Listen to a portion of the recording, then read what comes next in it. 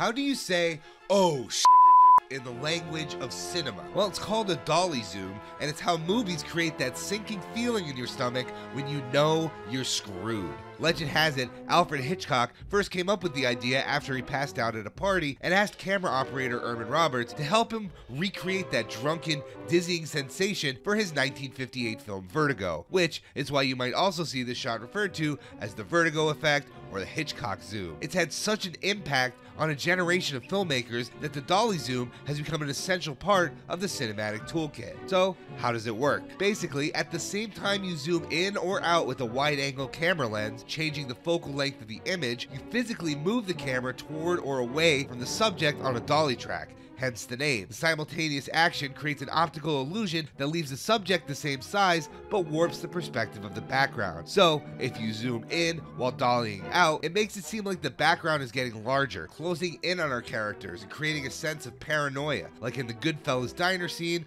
or impending doom, like in the Fellowship of the Ring. Now, if you zoom out and dolly in, the world behind the characters expands. In the subject's moment of realization, the universe becomes big and distorted as the horror of their situation crashes in on them. Whether it happens while Roy Scheider is realizing a shark attack is imminent in Jaws, or Lee Jung-jae is picking the most difficult Dalgona in Squid Game, the dolly zoom can be translated into two words: I'm f***ed.